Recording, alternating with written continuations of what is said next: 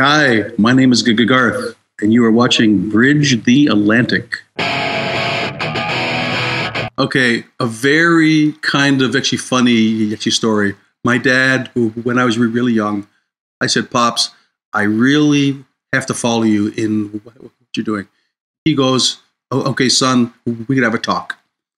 And I had a pad of paper and a pencil, and I was ready for this 3-hour fucking dissertation about how to do it. And he said, "Good songs sell, bad songs don't," and leaves. And he went, "That's it." And he goes, "That's it." So you're right. That's great. With every band and every single producer out there, you guys have to.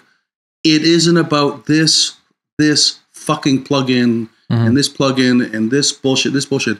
It's about telling a story in a song. It's about a song. It's about making someone feel. That singer is actually singing it to me. And you know what? I hate the extra music that's out now because it's all forced. Somebody has to start going back to inside, here, and just having fun, but writing great songs. It's simple.